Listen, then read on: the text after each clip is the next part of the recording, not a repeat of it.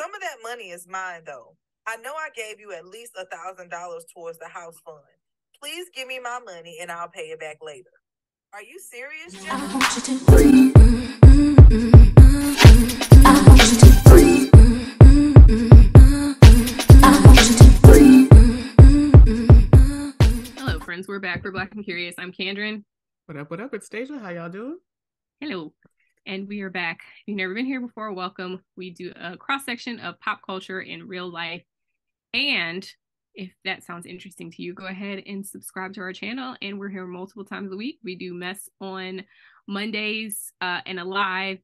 And we do mess again on Wednesdays. And then we do something more meaningful on Fridays. What is our topic for today?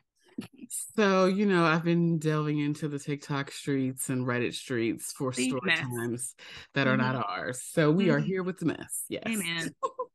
Not ours. And this is a very timely mess considering that the Queen has released tour dates. And so the children are trying to get their coins together so they can attend these locations. And so we have a short time from that. And then we'll have some chatter. So I'm going to play this into the microphone so you guys can get the gist and we'll move right on. Okay. Babe, I love you. I love you too. What's going on? Baby, I really want to go to B concert. It's in July and pre-sale for tickets is February 16th. You don't have to get me a V-Day gift or a B-Day gift. I just want to see Beyonce. Please. Come on now. We agreed to not spend money on entertainment until we save enough for our house. We've been saving 10 months. I can't do it, babe. Sorry. I'm begging you. She doesn't do concerts often. This is once in a lifetime thing. This would really make me happy, baby. Please. You told me last year an engagement would really make you happy. I did that. Then you said a house would really make you happy. We made a deal to not waste money on stuff like that. Her tickets start at $600 for nosebleeds without taxes and fees. We can't do it. Once we get this house, we can have fun. Stay focused, baby. So it's a no? When the tickets go on sale, they won't last long. She will be sold out in hours. I'm begging, and you're still saying no? No. Stay on course, babe. We will talk about this later. I love you. Wait, some of that money is mine, though. I know I gave you at least $1,000 towards the house fund. Please give me my money and I'll pay it back later. Are you serious, Gemma? Tell me you're joking.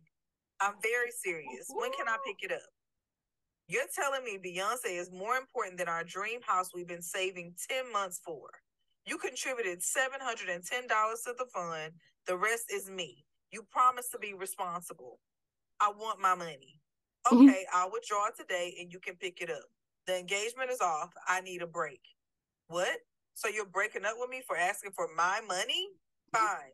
Text me when I can pick it up. Bye. I'm sorry, but Beyonce got some of y'all in a chokehold. Ain't no way I'm about to jeopardize my engagement to go see a woman who's going back home to her husband. Now, how much sense does that make? But unfortunately, some of y'all priorities be backwards as hell. If you having to scrounge up money to go to Beyonce's concert, honey, you don't need to be going. But on the brighter side, this situation has brought out this woman's true colors before they decide to actually marry. Hopefully, this is a permanent break instead of temporary, because ain't no way I'm going to be sitting here trying to force somebody to be responsible that's supposed to be my significant other. If it ain't going to work, it ain't going to work. Leave them where they at and going on about your business. Peace. Okay, so that was brought to you by Jack My Vibes on TikTok, and it was a text conversation between a couple, obviously. I saw this on the Shade Room first, and then it was a couple of rounds of it on TikTok, and so I thought we could weigh in on this. I agree with sis. Like, that's why I'm not going to jeopardize my whole relationship over that. I would have just, if I really wanted to go, I would have figured it out another way. I have a few thoughts that honestly may be a little contradictory. Can't hear you. Okay. I don't know what happened. I realized my microphone was not plugged in. That's why it was louder. Oh. You can hear me now? Yes. Okay. You'll cut this out. Yes. Mm-hmm. Okay. All right. So I have a couple trains of thoughts, potentially contradictory, honestly. At first, I was very much with her. And here's the reason why. I don't believe in sacrifice to the exclusion of all things. I am very much not a I just don't believe in that. Like I don't believe that you shouldn't be able to do the things you enjoy because you're saving for something. Now I understand for like a strict amount of time or whatever, like I get it. Like you guys are working towards a goal, but it seemed like they had already been saving for 10 months. And this is not happening all the time. Beyonce barely tours. Like these days she barely tours. There was a time when she would tour every year, and at that point I would be like, girl, you be all right. But the girls ain't doing that no more. No, and this particular album was a particular mood, and I want to go to. The tickets are not $600, by the way. They're not 600. There's like two, like you can get a nosebleed for like two something, and then like 150-ish, and then it goes up from there. So it's not too. It's not $600. As someone who's never seen her in concert, like I definitely want to go. I get like her reasoning, considering, like you said, she didn't tour often. So anyway, carry on. No, but at the end of the day, like once it gets ugly to the idea of like, give me my money, that's a relationship issue. Like, and there's no coming back from that. I feel like, in my opinion, I would have just put damn tickets on a credit card. I don't know if they're married or not, but I would have just put tickets on a credit card and paid it off in a couple months and called it a day. Like I wouldn't have gone this route at all. Not give me my money, but it also makes me wonder, like, okay, well, if you trying to do it that way, do you not have the credit card to do that? Is that what the issue? I mean, it's possible that they are, I mean, if they're married, it's possible that they share expenses, they share bank accounts. It didn't seem like they were married because he said engagement and then I don't think they wanted a house next. So I don't think they're married, but my thing, this could be a separate issue. My thing is this. I'm never sharing all of my money with somebody to a point that I can't go do a little wang dang doodle, as XD says, from time to time. Hello, shout out to Jade. I am not. Shout out to Jade and XD. I am not ever giving you all of my money for any reason whatsoever. And also, it sounds like she does not have access to said money. Maybe she's the one that's not good with money, so he's like keeping it for them. But I'm never giving you all of my money with no access to it. God bless.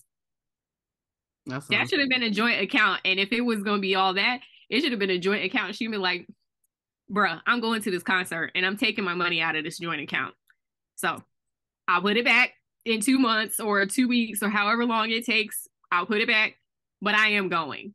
The fact that she had to drive to his house and get anything to me is like, nah, that's wild. I would never.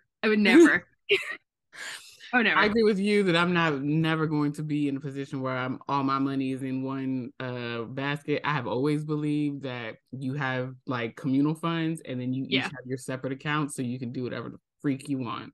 Okay. Because I'm not ever asking you to go see Beyonce. I'm not asking anybody to go see Beyonce. When the tickets come out, I'm going. Like, and that's that on that. Or anybody else that I want to go see or anything else I want to go do. Like I'm very much like you said, yours, mine, and ours. And if it comes down to it, like I'm not going to ask you why you buying your whatever either. So, but they are saving toward a goal, so I get it. And the way she handled it, of like, I'm going regardless. I think that's a I mean, she got to the end and was like, I'm going regardless. But like, I don't know. It's just that was. Y'all, to the point of what you already said, they have some real relationship issues that they're gonna have to work out before they walk down that aisle, if they even make it to that aisle. Because like Jack on My Vibe said, or My Vibe, whatever her name was, I'm sorry. Like she said, like hopefully they don't make it, because that is a functional issue. Like I don't know, money will break you up. So it's sounding like that's where we at. End of the road. I don't know if they should stay broken up. I definitely think they need to have some, if they haven't already, some premarital counseling around money and how they're spending their money and doing whatever with their money. And just saving for him mean at the exclusion of everything else, and just saving for her mean at the exclusion of everything else, unless something once in 5 years comes up and then I get to go. Like yeah.